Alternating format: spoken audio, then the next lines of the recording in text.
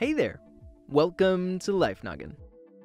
So I was strolling through Reddit the other day and ended up finding this story about someone who had a rock stuck in their ear for over a decade. According to them, the lasting effects of the ordeal are that they can't really swim underwater, have more frequent headaches, and have balance issues. It's pretty wild, right? As soon as I saw this, I needed to explain the science behind it. So, what happens if a rock gets stuck in your ear? Well, first off, if I were you, I'd be happy that what was stuck in my ear wasn't something more creepy crawly. That's because it's not just rocks and similar objects that get stuck in people's ears. Insects like cockroaches and moths have found temporary homes in people's hearing bits.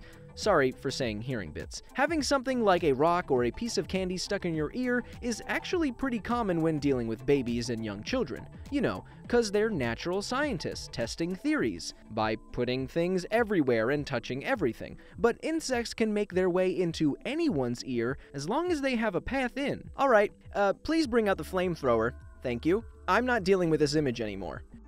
No matter what you have stuck in your ear, it's important that you try and get it out as quickly as possible, while making sure to not make matters worse. We'll get more into that in a second. Not only can having something stuck in your ear be painful in the short term, but it can also be pretty dangerous. If the situation persists, it can potentially cause hearing loss, bleeding, infection, and even damage to your eardrum. Your ear canal is very sensitive, and you can easily make matters worse if you end up pushing the object in deeper. So please don't go rooting around trying to get the foreign object out with a cotton swab or some sort of sharp object. Instead, Mayo Clinic advises that you follow safer steps to try and solve the problem. First off, try moving your head around and seeing if gravity can solve the problem for you. If that doesn't work and you can easily see the object and think you can remove it easily, you can very carefully try to get it out with some tweezers. You can also try washing it out with a little warm water. If you're dealing with an insect, a tiny bit of warm, not hot, oil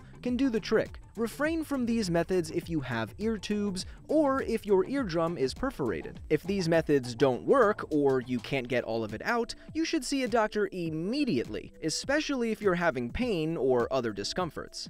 According to some case studies that came out around 10 years ago, while the majority of ear blockages can be safely removed without the help of a specialist, complex cases require the work of an ear, nose, and throat doctor, otherwise known as an otolaryngologist, if you want to sound fancy. This is because tough cases can be associated with significant rates of morbidity, rarely including tympanic membrane and ossicular damage, hearing loss, vertigo, and even facial nerve damage. The factors that lead to these complex cases? Spherical objects, foreign bodies that touch the tympanic membrane, and things that have been stuck in your ear for more than 24 hours. So naturally, if you had a rock in there for, 13 years, you're really just increasing your risk all around. I'm sorry that this happened to you, Orem Joe. I'll link to your post below so people can see your story. It's really super interesting. Let me know in the comment section below if there are any other cases you would like me to explore.